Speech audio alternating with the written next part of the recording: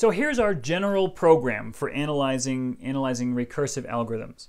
So it's going to look a little bit like what we had for iterative algorithms, but it's going to have recurrence relations in it instead of other kinds of expressions. So what do we do first? We identify input size.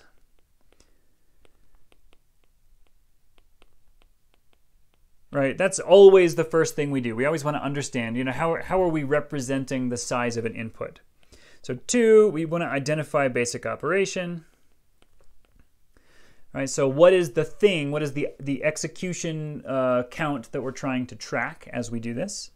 3, now we want to set up a recurrence relation that expresses how many times the basic operation executes as a function of n. So now we want to set up a recurrence relation.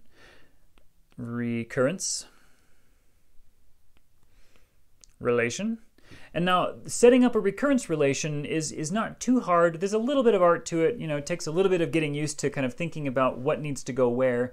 When we actually do algorithms, especially with divide and conquer algorithms, we'll get good at this. For now, assume that the recurrence relation is given to you, and then compute step 4, which is you solve the recurrence relation, or at least you determine its order of growth. So 4, solve, or at least determine order of growth. Find big theta, the recurrence relation. Okay, so that's our program, right? It's very, very similar to the iterative algorithms, right? The only real difference is that here we are thinking about these in terms of recurrence relations rather than just general mathematical expressions. All right, so there's no general way of solving recurrence relations. There are many different techniques you can use. You can find all kinds of information about this online or in the mathematical companion that I provide with the course. The textbook also has some information in the appendices. All I'm going to go over in this class is this repeated substitution idea because it's a decent place to start. And it applies to a pretty wide class of recurrence relations. But if you wanted to do more complicated ones, you would have to use characteristic functions or something along those lines. So here's the basic idea of repeated substitution with recurrence relations. So suppose you're given a recurrence relation that looks like this. So I've got t of n equals some function times t of some function of n. Right? So t, I'll put another block in there, plus some function of n, right? So this is the basic format you're going to see. So and then also you need to have some kind of initial condition. So there's always going to be a t of n0 equals something, right? There's always going to be something there. You can never have a recurrence relation that doesn't tell you where it terminates, right? That's a critical piece of this. It's not a complete recurrence relation without that. So here's what I do. Here's my recipe for solving these things, which will get you a lot of mileage for a lot of these relations. So one, I rewrite the recurrence relation, and I replace all of the boxes, I replace all the n's with x's, right? So I replace n with x. So I say, what is t of x now, right? And now all of these are going to be functions of x. T of block plus block, where now block is a function of x. All right. So now, using this t of x, I work out a new expression for this. Okay, so 2, using t of x, work out an expression for t of block. And we're going to do lots of examples of these, so don't worry if the abstraction here makes you panic a little bit. Come back to this video, rewatch it once you've seen several examples, and these things will make more sense. Okay, so now we want to work out an expression for t of block. Once we have that, so 3, plug that back into the original recurrence relation. So plug new expression back into original expression, or back into the original recurrence relation.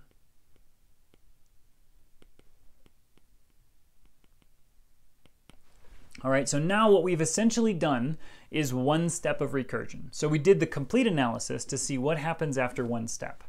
And then we do this several more times. So number 4 is we repeat this. We repeat 2 and 3, 2 to 4 or more times.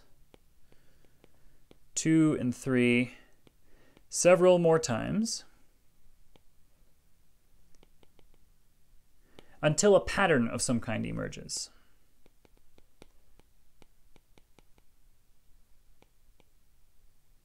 Right? When you see the pattern, then we're going to kind of stop. And so here's an example of what a pattern might look like. So I'm going to write t of n equals some function of n and k.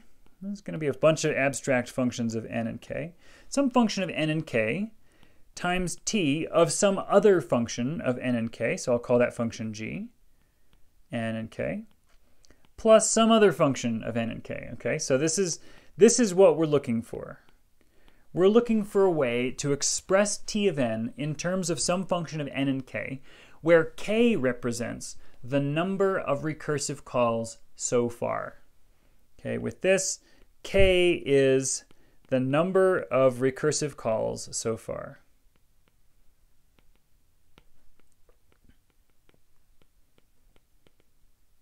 Okay.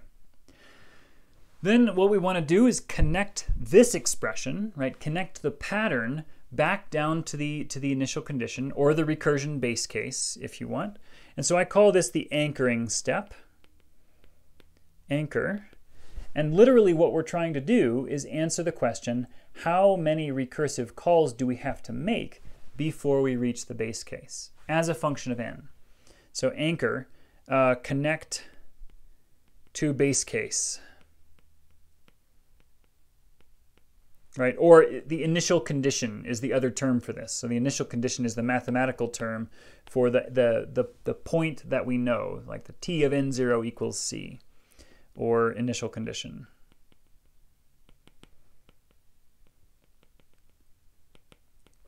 Okay, so connect to the base case, and literally what we're going to do is we're going to solve the following expression, right? So solve this. Solve this. T of g of n and k equals t of n0. Right? What is this saying? Well, t of n0 is the thing on the right side of this equals sign.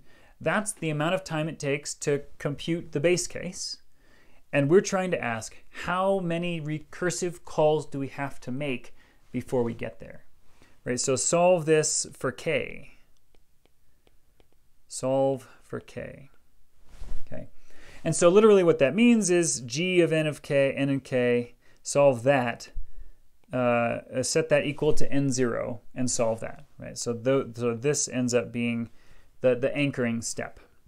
So once you have that, plug that back into the expression you got in 4 and complete. Right. And that you should be able to use that expression to eliminate all your k's and get it as a function of n. So 6, plug this back into pattern expression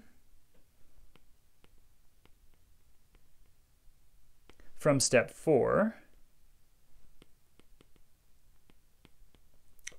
and eliminate k's. Right? Try to get it as an expression only of n, right? If k is still in there, you're not done, right? There's still some simplification that you need to do. So this is my program, right? This is not, it's not a particularly simple thing to do, but it is a straightforward thing to do. And you don't have to do too many of these steps before you can rule this out and say, nope, this isn't going to work. I've got to go find a more sophisticated technique. And I promise that all of the problems on the homework can be solved by this technique, all the recurrence relation problems on the homework. So what I encourage you to do is watch several videos where I show you how this technique works, actually, in practice, and then come back to this and convince yourself that what I'm doing as I work through those examples is I'm following this program.